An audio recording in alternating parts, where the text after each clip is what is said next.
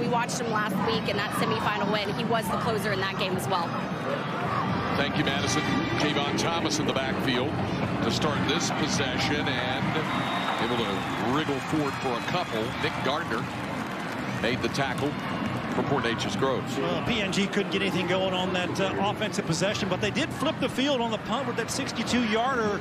So South Oak Cliff starting way back here inside their 10-yard line for this drive. Let's see how this turn of events here affects either team.